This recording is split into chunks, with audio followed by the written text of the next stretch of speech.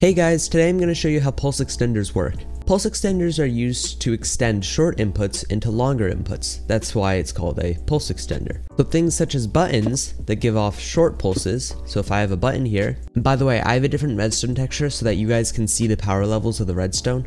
That'll be helpful for later. Anyways, so buttons give off like short pulses. So you click it and it just gives a short pulse. Now wooden buttons actually give slightly longer pulses. So if I were to grab a wooden button, so the wooden button will last longer than the stone button. So wooden buttons give slightly longer ones, and stone buttons give shorter ones. So both of them are still pretty short pulses though. So let's say you wanted a button to give off like a longer pulse. So what you would do is you would take yourself a comparator and you'd make a pulse extender. So pulse extenders are made with comparators.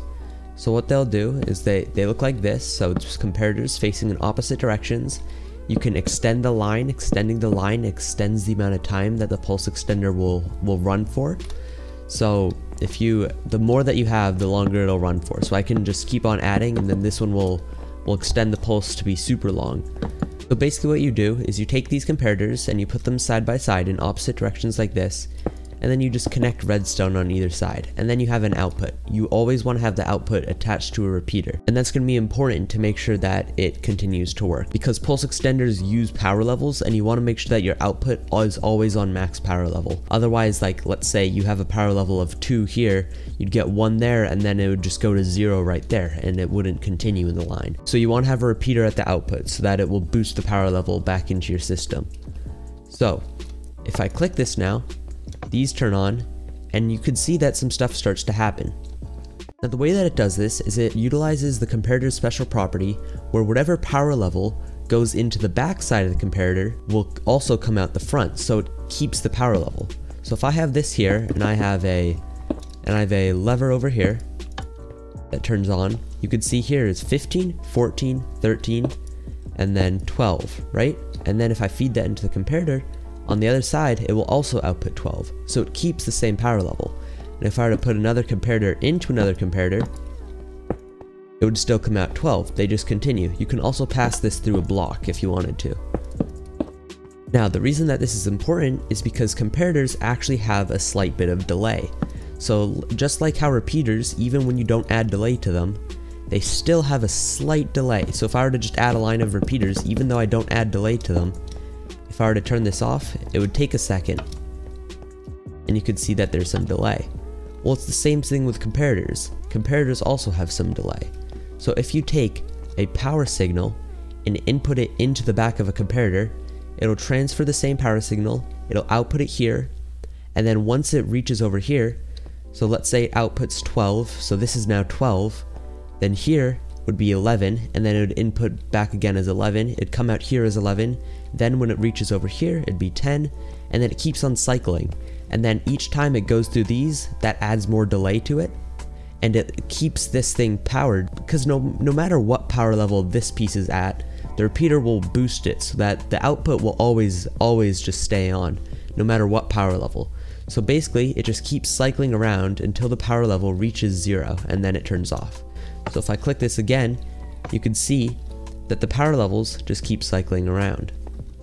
So one way to extend this even longer would be to just add more comparators. So if I were to make it longer, then that adds more delay until it loses another bit of power. So then it will have to cycle, the cycles will be longer, and then it'll lose power slower, meaning that this stays on longer. Another way to extend it without even changing its size at all is to put a block on the output of one of the comparators and then put redstone dust on the other side. If you do it like this, then what will happen is when this outputs into the block, blocks as well as comparators will both save the power level of the redstone. So if I were to go over here and I were to add a comparator so that it would output into a block, so this is power level 12, it goes into the comparator, which keeps its signal at 12 and puts it into the block. On the other side, it would also come out power level 12. So one way to make the duration longer without extending the size of the thing would be to add a block here. And what that will do is that'll make it so that when it outputs here, it'll output whatever was in here. So let's say it was 12, it'll output 12 into there, and then this will output 12 back into here. So it'll basically turn without losing any power duration. So instead of losing one duration on this side and one duration on this side each cycle, it'll only lose one duration on this side, which makes it last 2 times longer than it would originally. So now when I click the button, it'll last longer. In addition to buttons, comparators are also useful for things such as observers, which give a short pulse every time it detects something. So if I were to place a block there, and then I were to remove the block, it would give a really short pulse each time. But what happens when the pulse is so short that it doesn't have enough time to go around before it gets to the other side? Well, things such as observers sometimes have pulses that are too short for even the comparators to extend. So if I were to use this, it wouldn't even be able to extend it. In this case, this is where we would call for the help of a repeater. So what we do here is we move the block back slightly, and then we put a repeater here. Now if you didn't know, while repeaters also add delay, they also slightly extend a short signal. So if we add delay to this repeater, then it will be able to intake the input for long enough.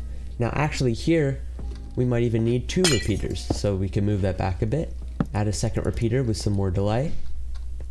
Now here, when I activate it, now it'll stay on the entire time. So that's basically it for pulse extenders. If you guys have any questions, drop them in the comments, and don't forget to like and subscribe if you enjoyed this tutorial. I'll see you guys in the next one. Bye.